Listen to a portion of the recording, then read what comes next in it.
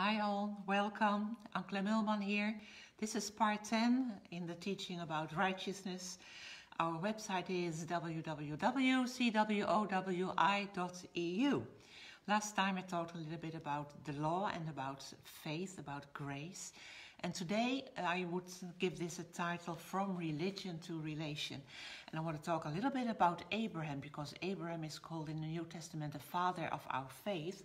And he is the only one in the Old Testament that God says, I call Abraham my friend. Not even Moses, not even Adam, not even, name all of the people you know in the Old Testament, but Abraham was called a friend of God. And why is that? Why is he called the father of our faith? Well, you have to know a little bit about Abraham, about where he grew up. He grew up, the Bible says, he came from Ur of the Chaldees in Mesopotamia. That's what Acts 7:2 says, and actually that is modern Iraq. Ur was a capital city. It was the home of the moon cult. It was dedicated to worshipping the moon. So Abraham grew up in the area that was known for worshipping other gods. And not only the moon god, but also the stars and other gods, because they were dependent on the seasons, on when to plant, when to harvest, what to do. So they made sacrifices to different gods if they wanted a certain result. So if they wanted, for instance, a very good crop, they need to sacrifice to a certain god, so they were sure that their harvest would be plenty. Or if they needed extra lambs, a lot of lambs, there was another god they had to sacrifice to get the result that they wanted. So actually, a religion, you could say, or a false religion, is the basis and the foundation of a false religion is trying to manipulate God. They try to manipulate the gods. When I do this, the gods have to respond in a certain way. When I give this or when I give that, then the gods have to do this. So that was the area, and that was the faith and the religion that Abraham grew up in. And then God says in Genesis 12:1, I want you to go out of your country, out of your father's house, and go to where I send you. So God took him out. And nowadays I see that a lot, that God is taking people out of those religious tradition of doing a certain kind of thing and expecting God to do whatever. You know, if I do A, God has to do B, you know. So actually we are manipulating God, although we won't call it that way. And actually we never thought about manipulating God, but in a sense we do. You know, have you ever heard of giving a, have you ever need, give a seed, or the 100-fold return, or claim it, name it and claim it? All things that you do, all those things are actually based on manipulating God. And that is very wrong, because God is not to be manipulated. We can't manipulate God. He is above every manipulation. He's above every other God. He is not like the gods in Abraham's time. So why did God take Abraham out of those traditions, out of the religion, out of the manipulating the gods? Because he wanted a relationship with him. So sometimes you have to get out of those things, and then you really have to know God. Imagine Abraham. He came out of it. How did he know what to do? How did he know what to worship? How to worship? There was no Old Testament. There was only the law of Moses, but God took him out of it. So, you know, there was no New Testament. We go to the New Testament, but Abraham didn't have that. He only had God. So he had to have a relationship, start a relationship with God. He had to get to know him.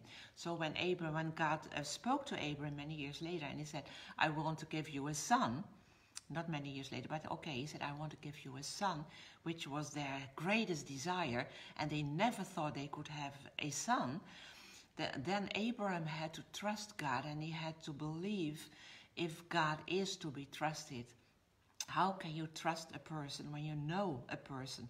And knowing a person comes when you start to walk with him and start to talk with him and get to know that person. So that is why God, he wanted to give them so much, and he wanted Abraham to be like a father of the faith, so that we could go back to Abraham and say, see, God doesn't want us to do religious traditions and to do works and to manipulate him, but he wants us to have a relationship with him. But if God wanted a relationship, you could say, why did he give the commandments, 613 laws to Moses? Well, that is a very good question. What was the reason of the law? Because there had to be a reason for it. You know, the rituals God gave to Moses, do this, how to treat others, what to eat, what not to eat, how to approach God, and so on. In Romans 3:19, I hope you have a Bible because I'm going to read a lot of scriptures.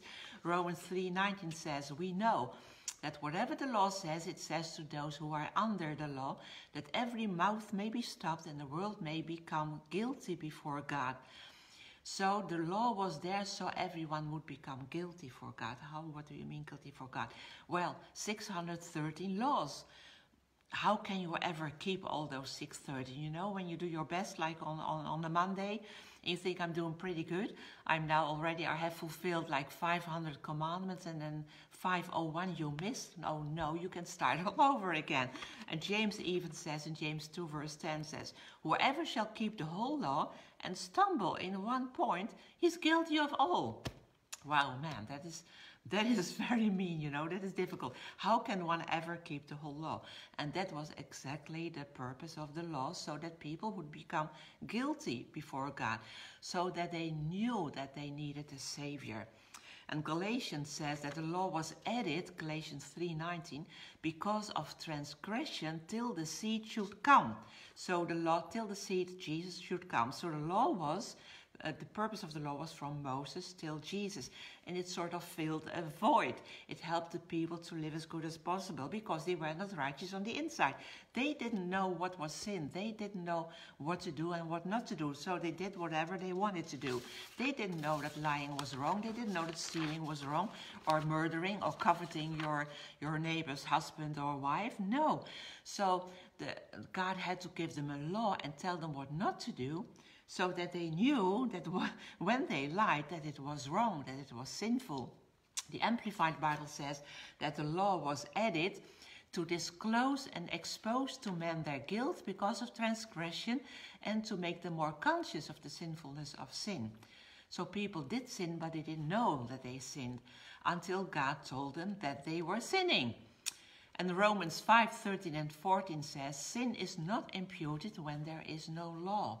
With you could say it like this. In the 70s, for instance, when we had our oldest kids, when they were small and we went in the car, there was no law that says there is a law that you have to buckle up in the car. No, there was no such law. So did we buckle up in the car? No, we did not. Did we have our children? Did we have seats for the children? No, we did not. They just sit in the back of the car. Was it sinful if the policeman came? Could he give us a fine? No, because there was no law saying that we were guilty if we did not do that. But then there came a law because of safety, of course, you know that. And the law said now, when there is a seatbelt in your car, you have to buckle up and use your seatbelt. If you don't do that, you will get a fine. So now, if we don't use our seatbelts, for instance, you know you are guilty because there is a law. So that goes for so many things. So the law was there to show people their sinfulness. And what Romans says, by the law is the knowledge of sin. So the law made men aware that they could never keep the law and that they needed help, that they needed a Savior. Galatians 3:21 even says, if there was a law, there is no law given which could have given life. If there would be such a law, then life would have come by the law. But there was no such law that could give life. Think about the rich young ruler in Mark 10. He says, what shall I do? What shall I do that I may inherit eternal life? Because religion had told him, you have to do certain things, then you will inherit eternal life. And of course, he trusted his own good works because Jesus said, do this and do that. And he said, yes, I've done all these things. But the Lord then, Jesus said, well, go and sell everything that you have. And he became very sad because he was very rich. And he didn't know that actually his money was a god, you know, that he loved his money more than he loved the Lord. So what does the law do? It makes us sin conscious. And then it says in Romans 3:21 and 22 that the righteousness of God is revealed now apart from the law. It has nothing to do with our works or with our deeds. And it says it's through faith, freely by his grace. And Romans 11:6 says, and if it is by grace, then it is no longer by works. Otherwise, grace is no longer grace. So it's not a combination. We are saved by grace, but our Christian life, we should do works. We should try to manipulate God and do all those religious things. You know, I want you to think about it the next coming week. How do you know God? Do you know God by your religious traditions, by the things you do, by your good works, by your action? Do you feel good about yourself if you go to church every Sunday or the Bible study or whatever? What would happen? What would you think about yourself and your faith if you would leave all those things behind, like Abraham did? If you would not go to church anymore, if you don't read the one chapter in the Bible every day, if you just leave those things, what would you think about yourself? Do you still think that God loves you? Are you able to walk with him? Are you able to walk out of tradition and of religion to a relationship with God? That's my question for you this week. See you next week.